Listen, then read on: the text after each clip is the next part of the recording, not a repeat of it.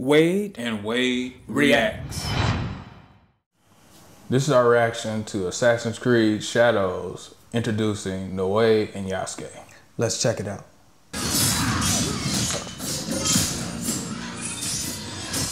With our dual protagonists, we have two fantasies, the samurai and the shinobi. We want the player to experience both, and we cannot squeeze both fantasies into one character because samurai and shinobi came from a different social class. They have different lives, so we cannot really mix them together. The historical character of Yasuke presented a really exciting opportunity for the narrative team. We approached it in the same way that so much of the work is done in Assassin's Creed, which is really in terms of research and history first. Not a lot is known about him, but what we did know, or we do know, is that he arrived in Japan in 1579, right when our game starts. And that he had relationships with some of the most interesting people in our setting, like Oda Nobunaga, the Portuguese, and Jesuits, which made it very sort of tantalizing and enticing from a narrative perspective to come in and start weaving these facts with story in between. So they do this with him in mind? The more we read about the character, the more he was inspiring for us. He's a foreigner discovering Japan, and we thought it's the perfect fit because he's discovering Japan and you are discovering Japan also.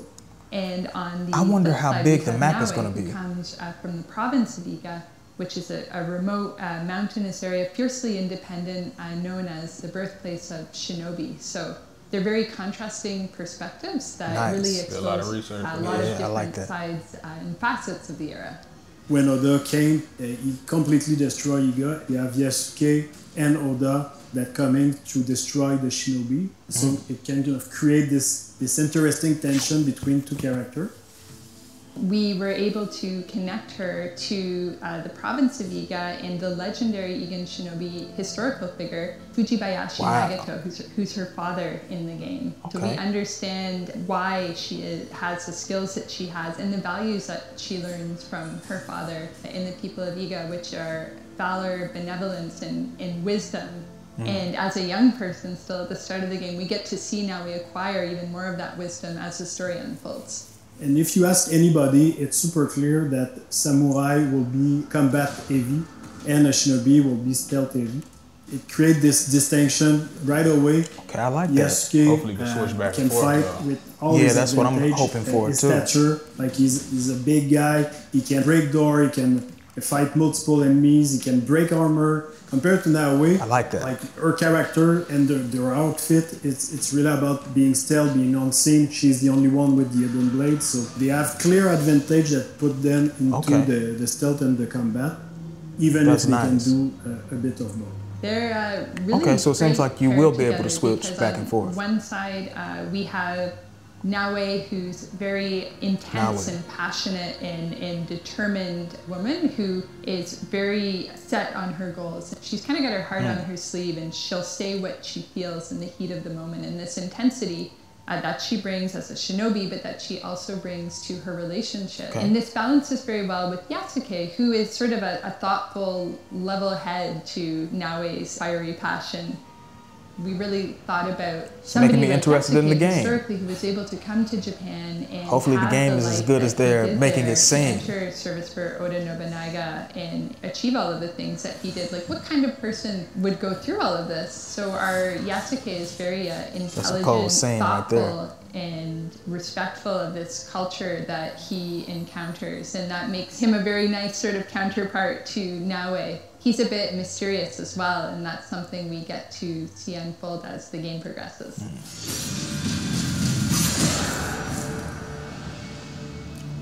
I thought that introduction was going to show us some gameplay. That's what I was looking forward to. Also, a question is, how big is the board that they're going to give us to work with? Are they going to give us an island in Japan? Is it going to be a city and a little bit of the outskirts and then an area where it tells you can't go beyond this point? What scale is the environment going to be? Assassin's Creed always give you a giant map. I'm just going to have to wait for the gameplay though. That's what I want to see. Yeah. Like you said, I expect the gameplay out of this. we didn't get any, but you know, they just announced the games. I'll wait maybe a couple of weeks or either next month or something like that. They'll drop some gameplay because I'm still not a fan of Assassin's Creed games. Nah. I think the last one I played was Revelations. The last one I sat down and enjoyed. We can tell that the developers put a lot of thought into this game. They really did their research on Japanese history, and they didn't just throw things together.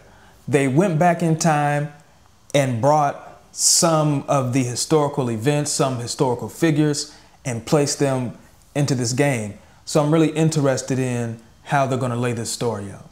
Yeah, they seem really enthusiastic about the product that they're going to bring to us. So hopefully their enthusiasm made it into the game. So we can have a good experience while we're playing it and feel like them. Yeah, hopefully so. For the fans of Assassin's Creed. All right, y'all. That does it for our reaction to Assassin's Creed Shadows, who are Naoe and Yasuke. Don't forget to leave your thoughts in the comment section. Also, like, share, subscribe, and hit the notification bell so that you'll never miss a video from Wade and Wade Reacts. And we're out of here. Peace.